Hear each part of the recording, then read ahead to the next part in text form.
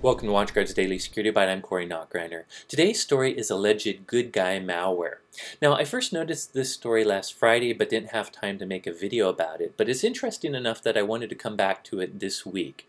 In a blog post, Symantec described a new piece of malware which they call WiFatch. Now, the original person that actually found this malware running on his router, he calls it InfoSec because InfoSec is the process he found running on his router. This malware, if you can call it that, is actually a Perl script. It's searching out for embedded Linux devices, mostly Linux-based consumer routers, but maybe other Internet of Things devices like webcams that run embedded Linux. If this type of device has an open telnet port that has a insecure or default password, this malicious or gray hat Perl script will infect the router with the WiFatch malware. And once it does, it creates a connection to a peer-to-peer botnet so that the author has some access to the router. But here's where it gets interesting. This particular malware doesn't seem to do anything malicious.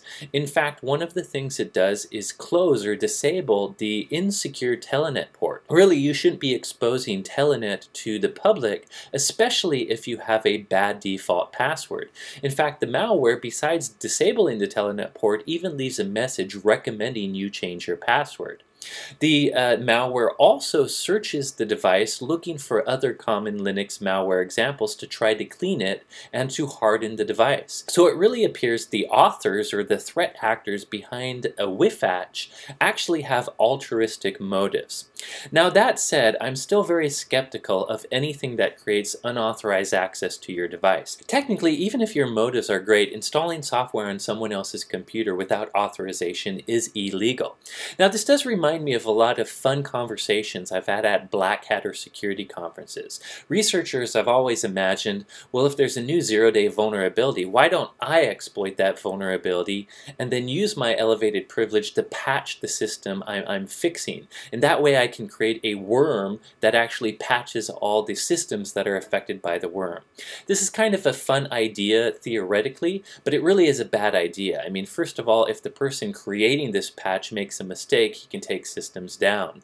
Also, if you're rebooting or doing these sorts of activities on a production system, you might be disrupting somebody else's business. So even if the authors behind WiFatch have altruistic motives, it's something that I don't think they should do. Now, another interesting update. Early this week, the authors behind this malware contacted Symantec, and Symantec was able to actually ask them some questions. And according to the authors, they did do this as an experiment, and it really was to improve the security of these Linux devices. They even argue that the chance of them rebooting your device and disrupting your network is probably worth it if they're securing your router.